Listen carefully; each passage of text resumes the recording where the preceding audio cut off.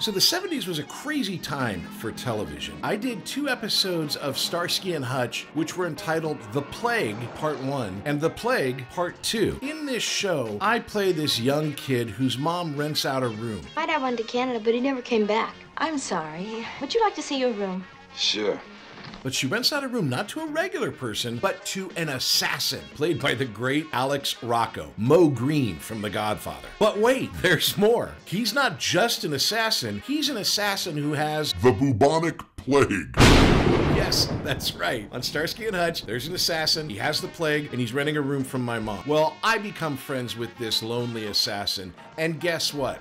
I get bubonic plague. So Starsky and Hutch go after the bad guys because they want to right the wrong of this kid getting this bubonic plague. Not only did I not know who Alex Rocco was at the time, otherwise I would have lost it because I'm now a huge fan of The Godfather and can't believe that I actually have scenes with Mo Green. But I couldn't wait to meet Starsky and Hutch. I was so excited. Well, the day comes when we're doing the scene in the hospital. Paul Michael Glazier is there. He's there. I'm there. We're going to work together. It's going to be great. Well, back in the 70s, kids were kind of more like props than they were real people. So they brought me in at the very last minute. I did my rehearsals. They put me into the hospital bed. They told me, okay, you're in a coma because you've got bubonic plague. Go ahead, close your eyes, kid. So I close my eyes. Then they bring Paul Michael Glazier in. He does the scene. Scene goes great. They yell cut. He leaves. I never get to meet Paul Michael Glazier. It destroyed me. I was like feet away from him, yet I never got a chance to meet him. So happily, I survived getting the bubonic plague from Mo Green from The Godfather, but sadly, I never got to meet Paul Michael Glazier.